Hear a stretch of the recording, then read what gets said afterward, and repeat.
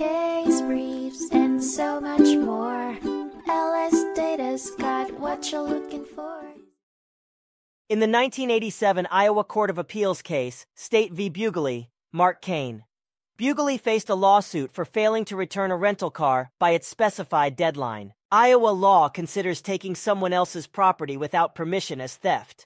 In this case, failing to return a rental car by the deadline was seen as taking the car without permission. Bugely rented a car from Ames National Car Rental in 1985, leaving a $100 deposit for the $6,500 vehicle. The rental agreement stated that the car had to be returned by September 16th. However, Bugely failed to do so. He called National twice to extend the agreement, pushing the return date first to September 20th, then to September 27th.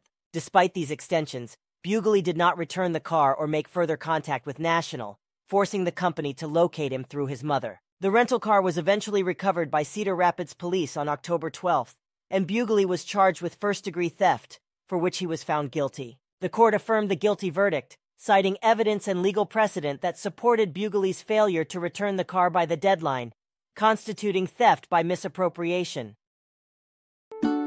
Case briefs, and so much more. LSData's got what you're looking for. Visit lsd.law, elevate your mind.